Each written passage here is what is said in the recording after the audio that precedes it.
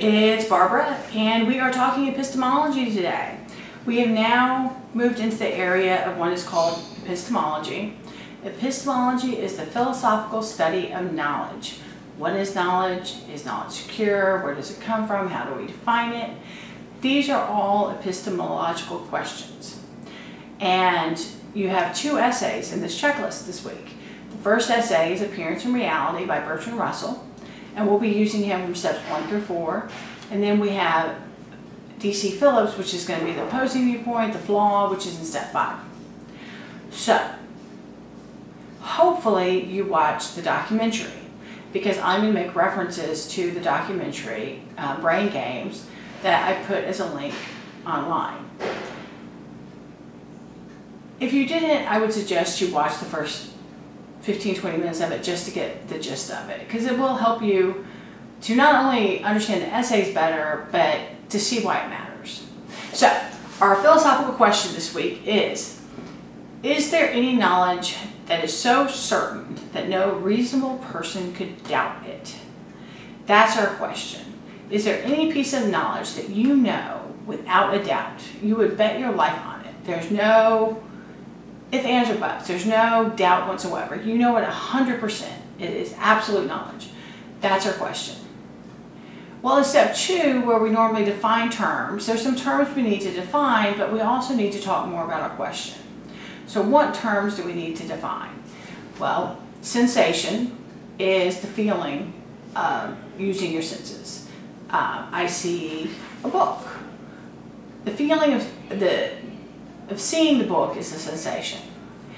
The information I get from the sensation, it's rectangular, Mindy, says exploring ethics on it. This is all sense data. Sense data is the information you receive from your sensations. And sensations are the feelings you get from your 5 senses. Epistemology, like we said earlier, is the philosophical study of knowledge. And logical inference, because we're going to use it for Bertrand Russell's argument, is, think back to when we did logic. It's your ability to make a logical inference. So if premise 1 says all men are bald, premise 2 says Socrates is a man, we can make the logical inference from those 2 statements that Socrates is bald. Because if those 2 statements are true, that's the inference. Okay? Now, the last thing we're going to talk about before we move on is, what does it mean to say, is there any absolute knowledge? Well, where does our knowledge come from? Think about all the information in your head that you basically walk around the world, and this is the information you have that you think is correct. Or is correct, it doesn't matter. So you have a head full of knowledge, all right? Where does your knowledge come from? Well, it comes from your experiences, and your experiences are made up of your sensations, your 5 senses. When we walk around in the world, we are entirely dependent on our 5 senses for our experience of life. What you feel, see, touch, hear. Which one did I miss? See, hear, touch, feel, taste. Alright, you have 5 senses, and your experience of the world is directly coming from your 5 senses. You know that you're listening to this video because you're seeing it and hearing it. You know, even if it's something you read, well, you still need your eyesight to read the book, so you know whenever it is you read. You function in this world based on your 5 senses. Your experiences are made of your 5 senses. Your knowledge comes from your experiences, so you only have reliable knowledge if you have reliable senses. So then the question becomes, can you trust the evidence of your senses? So when we started off asking the question, is there any reliable knowledge? What we've come down to is, are senses reliable? Because our knowledge is coming from our senses. So that is the question we're asking. Now we move on. Step 3. Bertrand Russell. Can you trust the evidence of your senses? Is there any knowledge in the world so certain no reasonable person could doubt it? No. According to Bertrand Russell, no. You cannot trust the evidence of your senses 100%. There is not 100% certainty for any knowledge you have. Bertrand Russell is a famous skeptic. Skeptics and philosophies are those philosophers who believe you should have a small doubt for everything. There's nothing in this world that's absolute. There's a small bit of doubt to everything. You could literally be wrong about everything. And you should admit there's a small possibility you could be wrong about everything you know. That's the position of a skeptic. He's not suggesting you don't sit down in the chair because the chair may not exist. He's saying you should recognize that there's a small possibility you could be wrong about literally everything. So why does he think this? All right. Before we view the examples from the video, think about it. How often are your senses wrong? You walk down the street, you see a friend you know, you wave at them, they turn, that's not your friend. You're riding down the road, you see a puddle in front of you, you slow down, it turns out to be dry ice. You smell, I don't know, watermelon, you take a bite and it tastes like cantaloupe. I don't know why that would happen, but I'm thinking of examples here. So, your senses get the wrong information from your senses on a regular basis. So based on that alone, it throws your knowledge into doubt. So think about it. The knowledge in your head, imagine all the knowledge in your head, all right, is a bowl of marbles. And each marble is a representation of the piece of knowledge you have. Now, I point to a marble and I say, how sure are you that this is a marble? It looks like a marble, it feels like a marble, it works like a marble. It's a marble. So you say, I'm sure this is a marble 100%. And I'm like, all right. Now, imagine this bowl of marbles. And one of those marbles is not really a marble. It looks like a marble. It's the shape of a marble. It can work as a marble. But inside the marble is really a time machine. So it's not really a marble.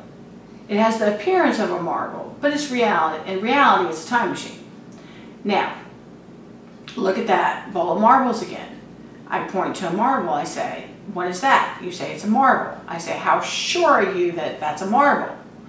And you think about it, and you think, well, there's 1,000 marbles in this bowl.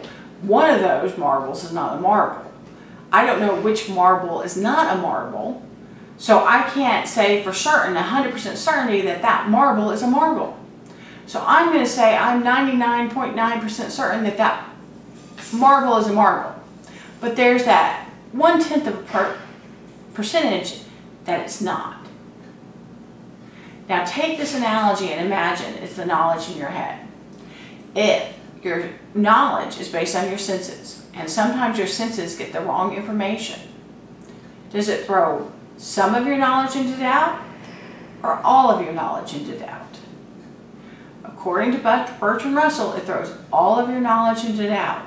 The same way that that bowl of marbles, you're only 99% certain, 99.9% certain it's a marble, because you know one of those marbles isn't a marble.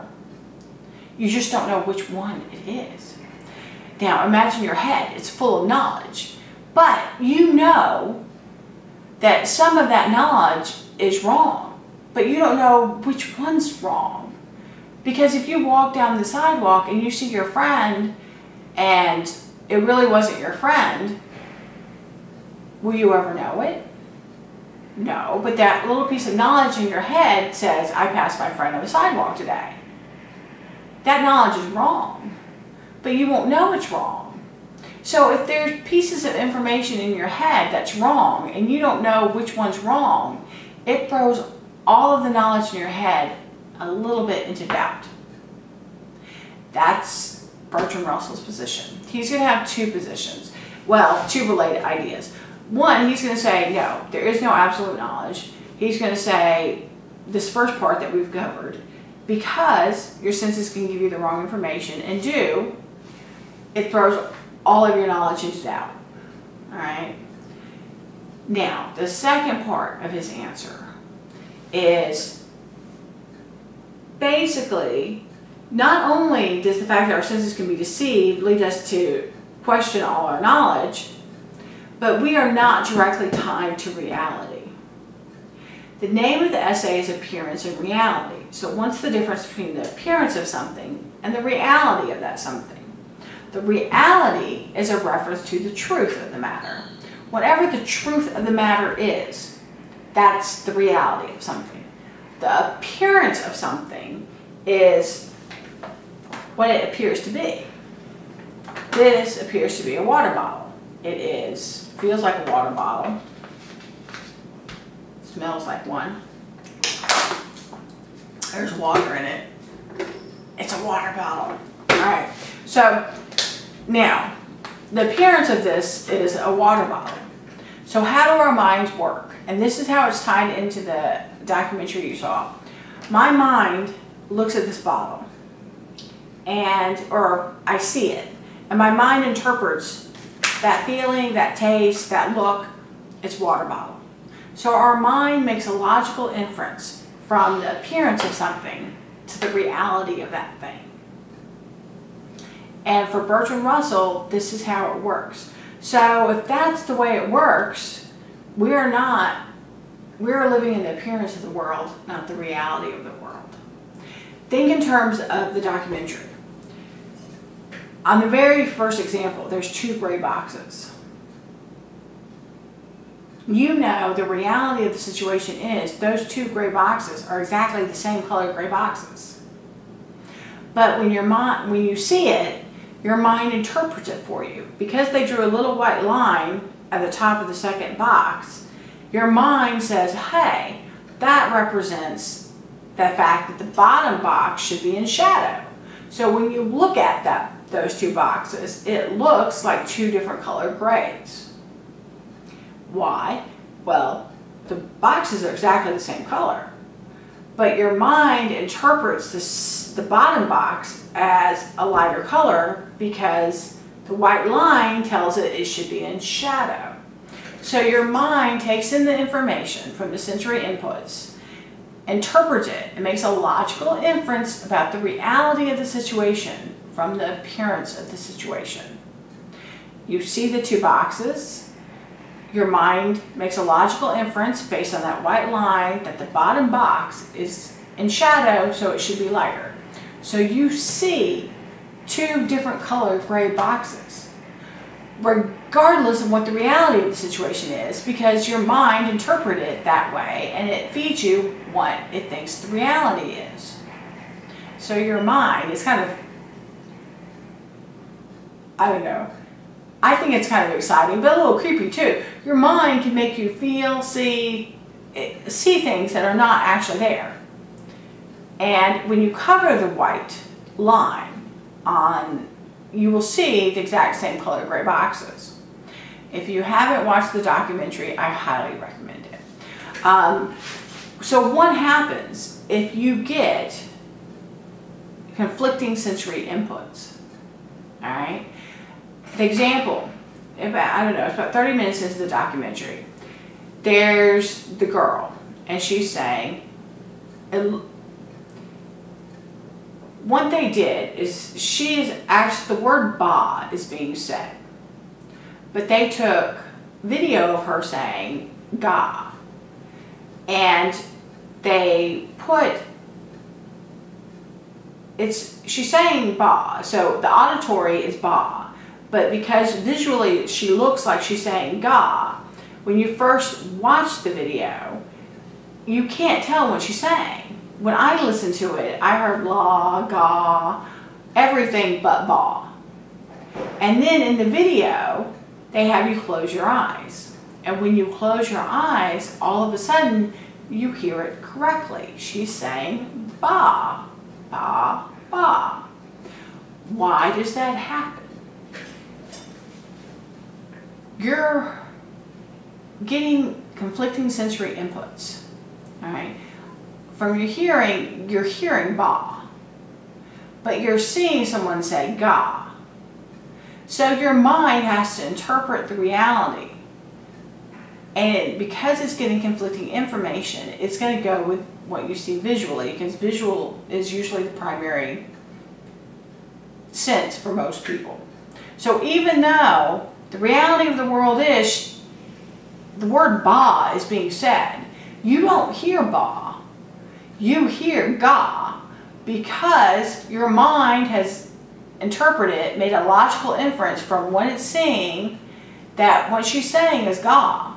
So even though the word ba is actually what's being said, you don't hear that. You hear what your mind interprets as reality.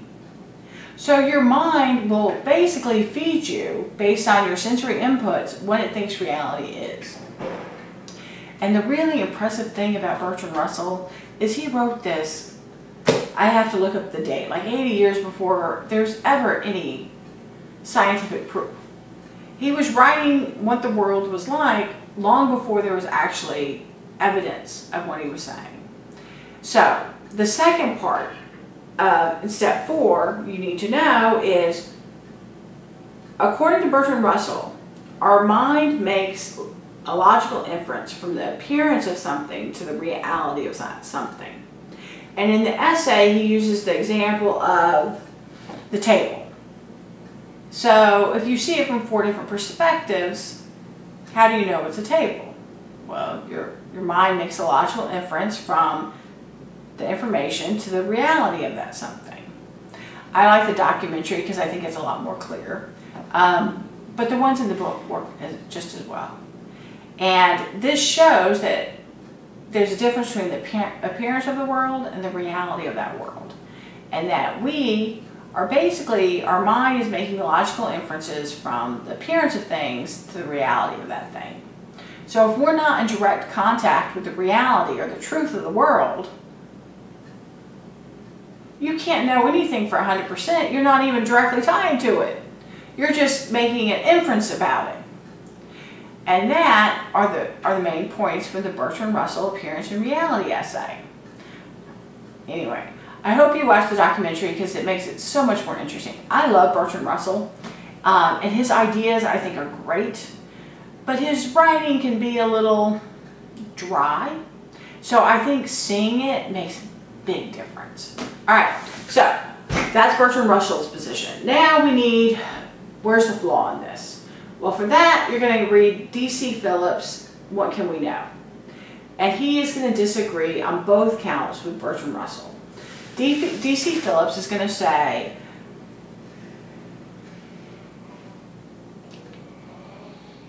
that's not really what's happening.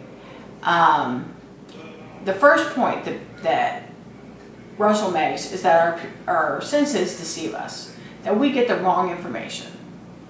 And D.C. Phillips is going to counter this and say, no, our senses are not deceiving us.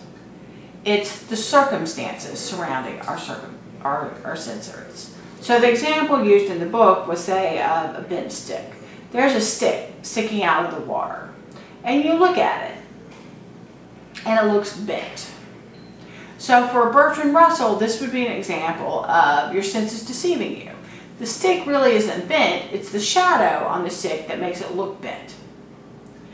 So Phillips is going to come back and say, no, your senses told you the right information, that it's a shadow. If you want to know if you have the correct information, you don't question your senses, you check out the circumstances surrounding them. You go look at the stick, you take the stick out of the water, and you realize it's a straight stick, and it was the shadow that was giving you the impression it was bent. He's going to argue that your senses generally work fine. And if your senses are working fine, and There's no abnormal circumstances. There's no reason you can't trust the evidence of your senses and therefore the knowledge based on them. That if you get the wrong information, it's not your senses' fault, it's the circumstances. So then you go back to the examples from the documentary. Well, is it normal that you would hear a girl saying ba? Well, it looks like she's saying ga. Abnormal circumstance. The gray boxes, abnormal circumstances. All of those are abnormal circumstances. So Phillips is going to argue that if you get the wrong information, it's not because your senses are being deceived, it's because the circumstances in certain situations give you the wrong information. All right, so trust your senses, and if you want to make sure they're correct, check out the circumstances. Good circumstances, good senses, then you're good to go. You have reliable knowledge. All right, that's the first part of his response. The second part of his response, Bertrand Russell is going to say there's a disconnection between the appearance of the world and the reality of the world, and that our minds bridge this by making an inference from the appearance of the world to the reality of the world. So, which makes our knowledge less secure because we're not directly tied to reality. Phillips is going to come back and say, you're wrong. We are directly tied to reality. So then you say, Phillips, how are you sure that we're directly tied to reality? And he's going to say,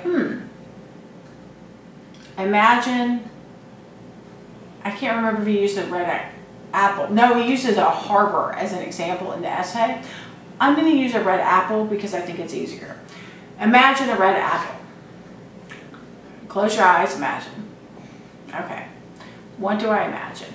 I imagine the shape of an apple, which is kind of like, that's not a good shape. Roundish. It's red. It has a little stem on top. Now, I ask you, take a minute. Imagine a red apple. What do you see? You're going to see the same thing that I saw. Why do we all imagine the same type of red apple when I say imagine a red apple? Because we all have experience with red apples. If we all didn't have experience in the real world with a real apple, we wouldn't all imagine the same red apple. And that's how D.C. Phillips tries to say that we are directly tied to reality. If we're going to do a step 6, Bertrand Russell does not respond to Phillips because Phillips wrote this years after Russell was dead. That's not a really good argument for why we're directly tied to reality. We could be in the Matrix and all imagine a red apple. It doesn't prove that the red apple is real. For those of you who haven't seen the original Matrix, we could all live in a hologram and we could all know what a red apple is, eat red apples, but it could be a holographic red apple. Just because we all imagine the same thing doesn't actually prove that we're directly tied to reality. It means we all have an image of a holographic red apple. That would be step 6. I'm not going to go too far into step 6 because for this particular essay you need to know Bertrand Russell's position, Phillips' position, and how they relate. Epistemology, I enjoy it. I hope you enjoyed the documentary, and email me if you have questions. Have a good one. Bye.